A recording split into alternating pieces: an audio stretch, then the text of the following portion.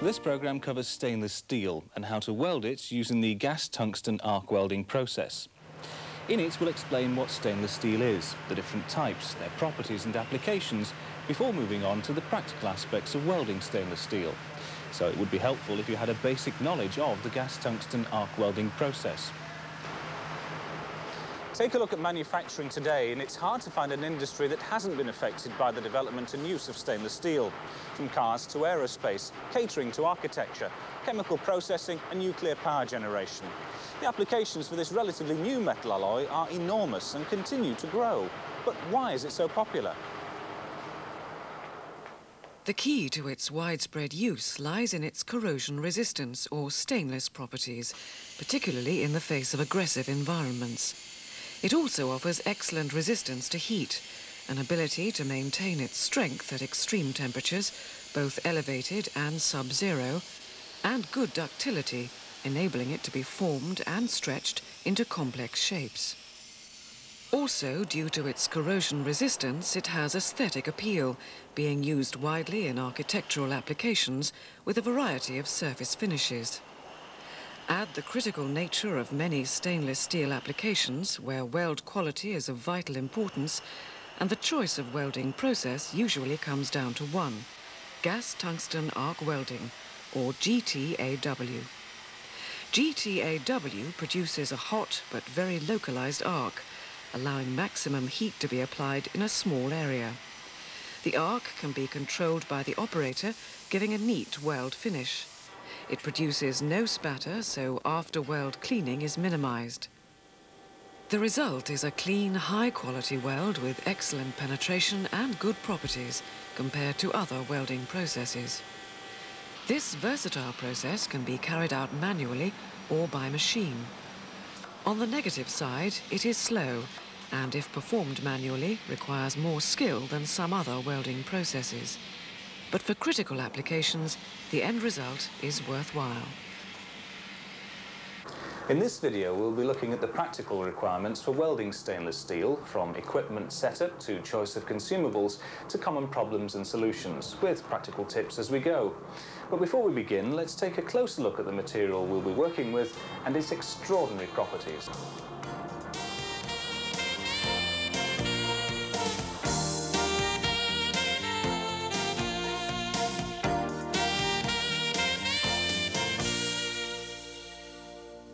The commercial production of steel can be traced back to August 1856, but it wasn't until 1913 that the first arc furnace cast of stainless steel was made by Harry Brearley in Sheffield. Brearley was experimenting with alloy steels for making gun barrels, and among the samples he discarded was one containing about 14% chromium.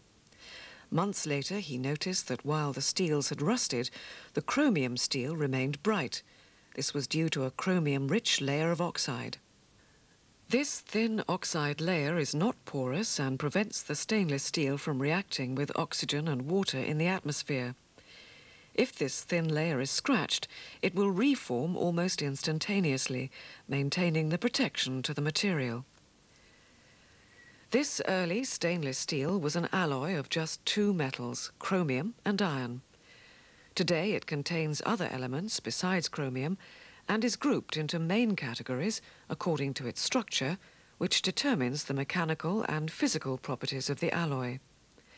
These categories are austenitic, ferritic, martensitic and duplex stainless steel.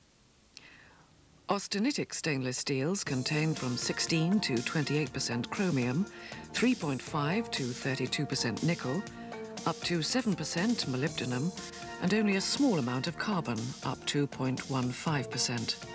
They're stabilized with titanium, niobium, and copper. Owing to their good corrosion resistance and excellent welding properties, they're the most widely used group.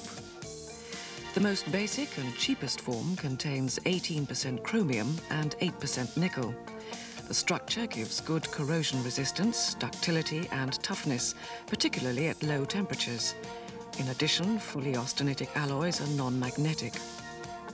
Ferritic stainless steels are iron-chromium alloys containing between 10.5 and 30% chromium and a low carbon content of less than 0.08%, with some ferritics containing up to 4.5% molybdenum and up to 1.6% nickel.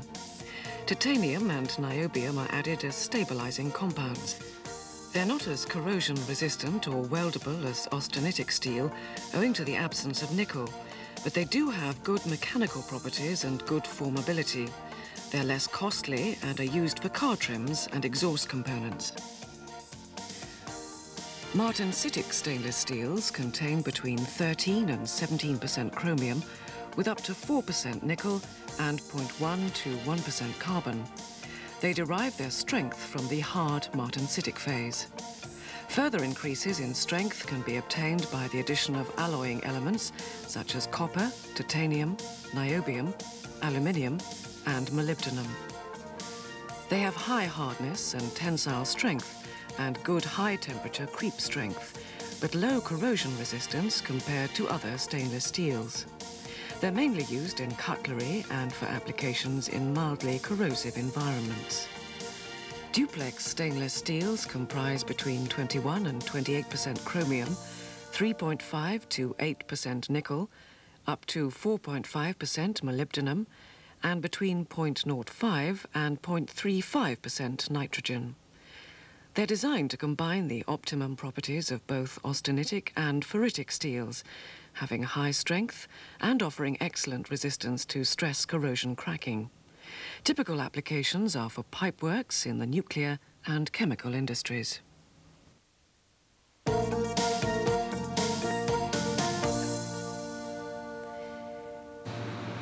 Now, having defined the different stainless steel groups, let's now have a closer look at the practical aspects of welding stainless steel. Mel's going to take us through the equipment. First of all, Mel, the power source. The power source, the power is turned on.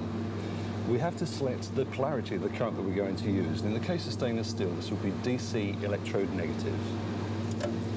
We'll now select the current that will be used, the amount of current, and for the job that we have on the desk, I would suggest about 80 amps should suffice. The high frequency should be selected in the star position. This is so that the HF will extinguish after the arc is established. Yeah. The current control we have on remote, because we're going to be able to use the foot switch as a variable current control towards the end of the job. Right. I've already preset the pre-gas flow rate and the post-gas flow rate to protect the pool and the tungsten after the arc is extinguished, so we should be ready to go. Fine. Let's move on to the torch next. The torch is water-cooled, of a lightweight plastic design. It carries the water cooling, it carries the welding power, it also carries the gas supply to the torch. We're using a thoriated tungsten. We've ground quite a sharp angle at 30 degrees on there because we're using quite low currents. As the amperage increases on a job, so you increase the size of the tungsten and broaden the angle at the tip. Right. What about the ceramic tip there? That's obviously set for the job in hand. Yeah, you can get different diameter ceramics. This one should suffice for the type of work we're doing here. Fine. What about the gas? The gas itself, argon is the traditional gas for TIG welding of stainless steel. We find, however, that using argon-hydrogen mixtures, such as Pure Shield P1, has a beneficial effect. The hydrogen has a reducing effect and cleans up the oxides. It also produces a more stable arc at lower amperages. Fine. What about the flow rate for this? The flow rate will set on the indicator here. I'll just operate the foot switch to turn the gas supply on. We've got it set at around 10 litres per minute, which is good for this type of work.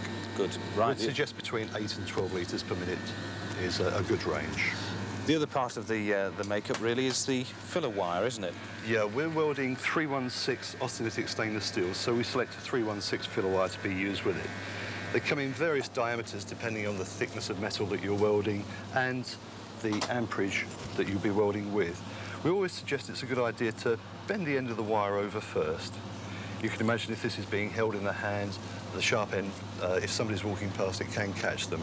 It's also, when you're using short lengths of weld, it's a good idea just to cut the filler wire in half. This is going to give you more control as you're operating the weld. Right, so onto the bench. First of all, let's talk a little bit about the work, because, again, cleaning of the work is vital, isn't it? Yes, it is. All this material has been degreased away from this working area. We suggest away from the working area because they are solvents and there is a flammability problem. We also suggest the use of stainless steel wire brushes for cleaning of material, abrasive pads or wire wool, not only for the cleaning of the base material, but perhaps also for the filler wire as well. Yeah, and protective clothing. Yeah, we're wearing flame-retardant overalls to cover the skin because the arc emits radiation which can burn the skin. We're also wearing thin leather gloves to protect the skin from burning, but also to give us the feel necessary when we're holding the torch. Yeah, and the head shield? The head shield, we've selected the correct shade of lens to be used for the amperage that we're using on this job. On the sides of the head shield will protect the side of the face and the neck from being burnt.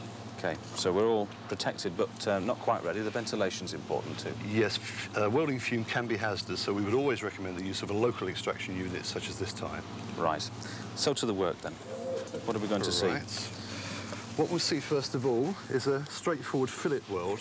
This is on 3mm thick material. I'll move your pedal underneath, if you'll move ready? my foot pedal for There me, we are. thank you. And what we'll be looking at are the torch angles to be used. The torch is, I'm right-handed, so I'm holding the torch in the right hand. We bisect the angle, the 90-degree angle of the fillet weld with the torch, so the torch is going at an angle of 45 degrees. However, in this plane, we have a small lead on the torch so that we can see the arc and see the weld pull. The filler wire will be held in the left hand and introduced into the front of the weld pull. So this means keeping a very shallow angle between the filler wire and the base plate, possibly 10 to 20 degrees. And you just dip that wire in as you go? The wire will be dipped into the front of the weld pull. It's important to, first of all, establish the weld pull on the fillet weld so the weld covers both sides of the plate. Right. And when that's created, we can then add the filler wire. So a short pause as you start, OK. So if you'll mind your eyes.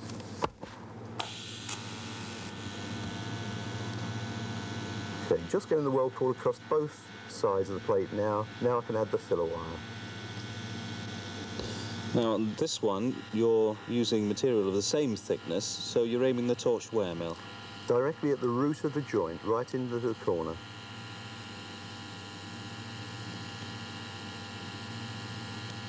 Looks like a very well-controlled flow there at the moment. Yes, it's a very precise process. Presumably then, if the material to be welded were of differing thicknesses, you would aim the torch predominantly at the thicker material, would you? That's correct. On dissimilar thickness joints, Yeah. you concentrate on the thicker section. I'll just stop there. Leaving the torch in position for a few moments so that the gas shield can cover the weld as it solidifies. And there we stop. So as I hope you can see, a reasonably well built up filler weld and not very much oxidation because of the effect of the argon and hydrogen. Excellent, OK. You mentioned earlier the use of dissimilar thickness materials. Here we have a lap joint that's been set up in two different thickness materials. We have 1.6mm on the bottom plate and 2.5mm on the top plate. We'll try this as a lap weld to look at the effects that you were talking about, of playing the arc on the thicker section. You'll also notice that it's quite closely tacked together. This is because of the problems with stainless steel and distortion. We need to keep that gap as close as possible. Right. Just one other final point. I've used this filler wire on the previous weld, and you can see now that the end of the wire is oxidized. It's good practice always just to snip the end of that oxide off, so that now, when we start the new weld, it's clean filler wire going into the weld pool. So rather than the conventional 45-degree angle, you may see me concentrating more on the top plate, so a shallower angle. Mind your eyes. There we are, the arc's established fairly quickly again. Yeah, and we try and get the weld pool to cover both sides.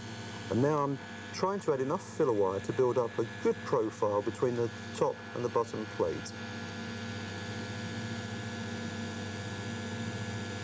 And those circles as you go along, they're an indication of how fast you're going? They're an indication of the frequency that I add the filler wire. Yeah. They're the ripples that are produced by the filler wire being added to the weld pool. So in fact the gas is cooling it fairly quickly, isn't it? Yes, it is. Okay, I'll just hold it there. Again, let the gas play over until the weld is finely solidified.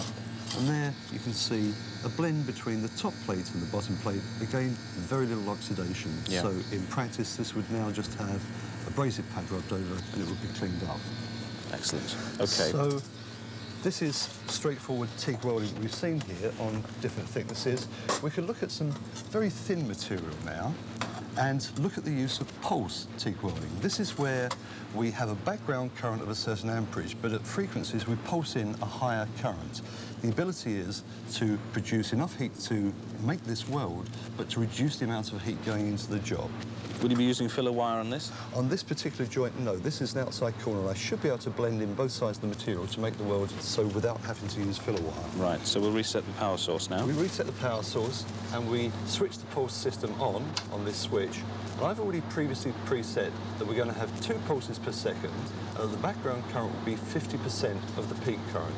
I believe the peak current wants to be 50 amps. So in effect, twice a second we will have 25 amps being pulsed to 50 amps. Got it, okay.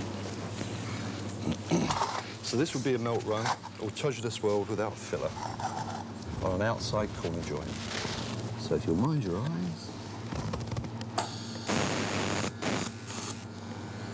Now there's, the arc was established fairly quickly, but you can now see the pulsing the pulse, can't you? Yeah. I'm just weaving the torch a little, just to make sure that both sides of this weld blend. How close are you getting that electrode, Mel? As close as I dare without actually fouling the electrode. On these low amperage works, it pays to keep as close an arc as you can.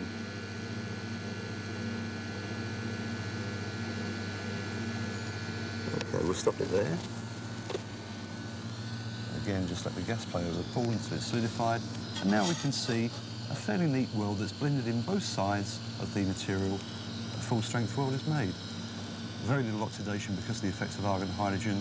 Another abrasive pad should clean that up. Just clean up. Excellent. Okay. Or if it was the corner of a cabinet that you were manufacturing, for example, you could just lightly grind and clean up, and you have a blended surface. The last one to have a look at on the thin section is a butt weld. And you can see the amount of tacks I put, very close tacks on this because of this distortion problem. I don't want the gap to fall apart. Again, I'm going to use pulse welding. And we'll leave an air gap at the back in case we have penetration through the plate. Again, I'm going to try this autogenous. If the fit-up is good enough, we should be able to blend both pieces of material together. If the fit-up weren't good enough, or we wanted more of a full build-up on this side, we'd add filler wire. Right. There goes the arc. I'm not pulsing again. Yeah, you can see that quite low background current with the 50 amp pulse coming in. And presumably because of the pulse, you're less likely to distort the work, are you? I'll stop it there. If we had done this just standard TIG welding, we would probably have used nearly 50 amps to melt the parent plate together, but of course it would be 50 amps all the time. Here we've reduced the background, so there's a lot less heat, therefore less distortion in the job. I hope you can see a pleasant looking weld there that's joined both surfaces together. Have we got penetration? Look at the back, and yes we have. We can see the penetration bead just breaking through there. You'll also notice, however, that with stainless steel, because the oxygen in the air has managed to get to the weld, how heavily oxidized that is. If it were high-quality work, we would have to purge the back of this with an inert gas to prevent this oxidation. But in standard industrial use, this would be acceptable because this would just be ground and polished off, and you have a complete weld. Right. We'll do more on purging in a few moments' time. That's the thin section. Presumably it works just as well on the thick section. Yes, it does. We'll need a larger tungsten electrode, a larger thoriated tungsten. We will probably use a shallower angle because the higher current's being used. But let's have a look and see. OK, we'll reset everything for that.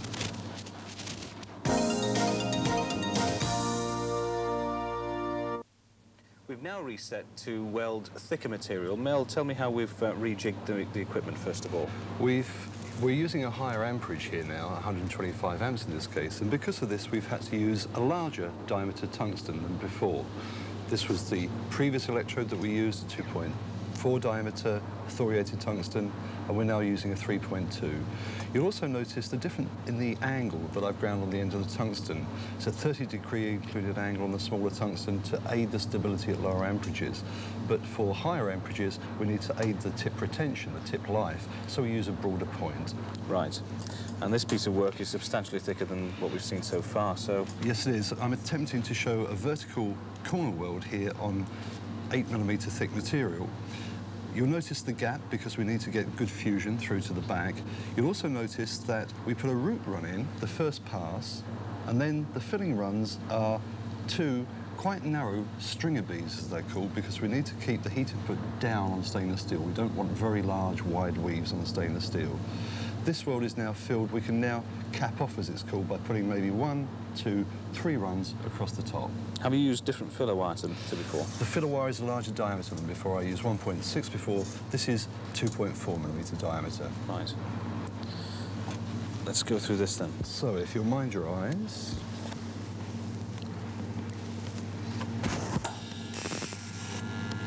There's the arc You see, in established. effect, we're attempting to keep the same angles as before, but just now in the vertical position. Yeah. Still just dipping into the weld pool as it appears. Yeah.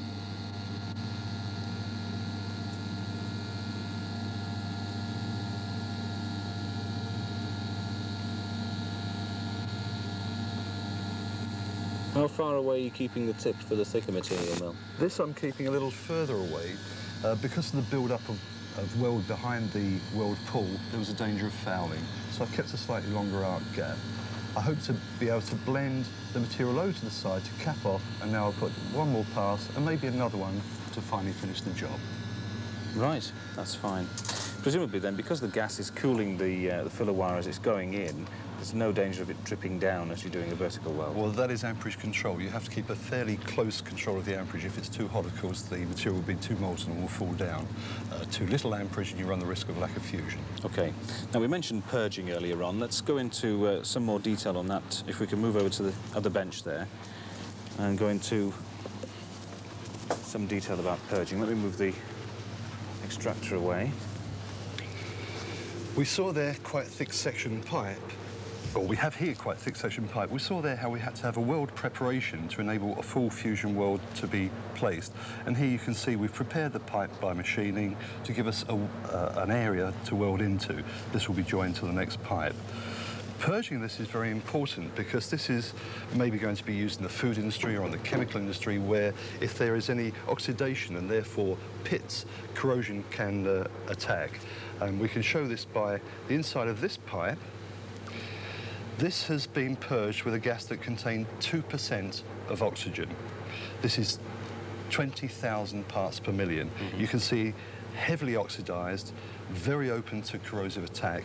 You'll also notice that it hasn't really fused very well. The weld hasn't particularly spread very well. Under exactly the same conditions of amperage and procedure, this weld was produced using 1,000 parts per million, which is the industrial norm of oxygen in the purge gas. That's 0.1%. You can see far less oxidation now, and also the weld has spread more evenly on the underside so that we now have good fusion. But of interest is this one, which was purged with 20 parts per million compared to 1,000 parts, and compared to 20,000 parts, just 20 parts per million of oxygen. Now you can see virtually no oxidation at all. This has improved the corrosion resistance immeasurably, so that it's almost equal to the parent material itself. Also, the weld is spread very, very evenly. No problems with lack of fusion. And there is, of course, equipment that will help you judge how much oxygen is going through. Yes, we use oxygen sensing monitors.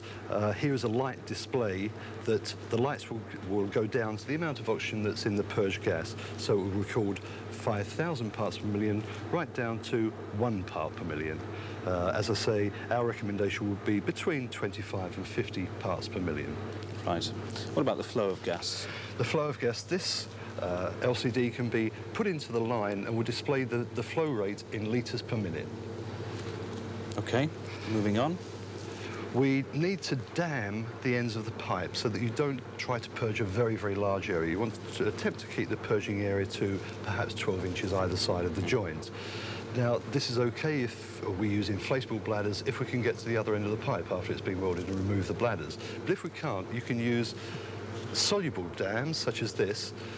This gets taped in using a soluble tape, and then afterwards the system is washed away and the dams and the tape are washed away. But they are gas tight during the welding operation. Yeah. Conventionally, though, you would use a tape such as this, a heavy industrial tape, to ensure there were no leaks in your damming system. Right, thanks, Mel. Before we move on to the gas combinations, what about this small piece of pipe you have here? Yeah, this thin section pipe, there have been recent developments in mechanised TIG welding, particularly orbital TIG welding, that have proved very beneficial on this sort of section. The gases that we would use on that, we've used for the manual welding 1.5% hydrogen in argon, in pure short P1, but we find with mechanised welding we can make larger additions of hydrogen, such as 5% hydrogen in argon, and also helium-argon hydrogen mixtures such as this are very beneficial when orbitally TIG welding. It must be remembered, though, that whenever you use above 2% hydrogen in the shielding gas, you must use a hydrogen regulator, which has a left-hand thread. So, Mel, what other difficulties would you experience in welding stainless steel? Most stainless steels are austenitic and, as such, are readily weldable as long as the precautions mentioned before are taken. A problem with austenitic stainless steels, though, can be hot cracking, and this is caused by silicon and phosphorus present and causes cracking along the weld join. It's overcome by having at least 5% ferrite in the weld metal. Austenite, as such, is very corrosion resistant but has very little strength. The ferrite is needed to add the strength to the weld. Right, and what about expansion? The coefficient of expansion is very high, and we've seen the problems that this can lead to with distortion. Ways of overcoming this are very close tacking, restraint where possible, a balanced technique of welding, maybe stitch welding, and also as low a heat input as possible. Close arc gaps are also essential. Right, now ferritic stainless steel has its own problems, doesn't it? Ferritic stainless steel is less readily weldable than austenitic stainless steel. This is because after the welding process, a coarse grain structure can develop. This makes the metal not ductile. It can cause it to become brittle and break. Ways of overcoming this are to adopt a very low heat input process and a very rapid cooling rate. The other grade of stainless steel is martensitic stainless steel. These are the least easy to weld.